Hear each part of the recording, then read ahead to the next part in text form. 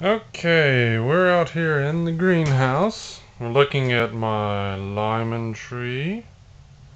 Our lemon tree, excuse me.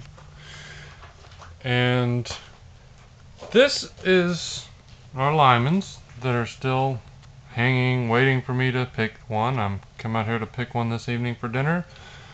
And this is how a lemon tree, or at least my lemon trees, respond to bitter cold, evidently. Yes, there are little buds. I don't know if they're hard to see here, but all over the tree you can see little buds, new little buds forming, popping out all over the place. Here, bunch of clusters over here, and here, and here. You get the point.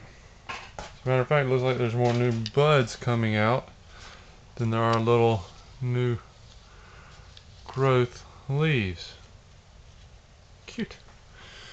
And mind you, this greenhouse is terribly insulated. Even despite the fact that it's twin wall polycarbonate, it leaks heat like a sieve, and it gets pretty chilly at night. It even gets right down to freezing.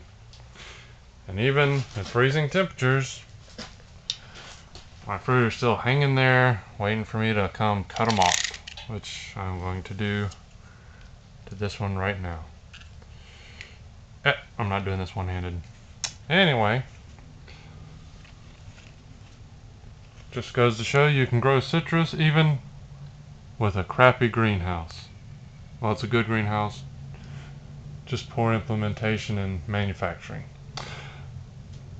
Thanks for watching.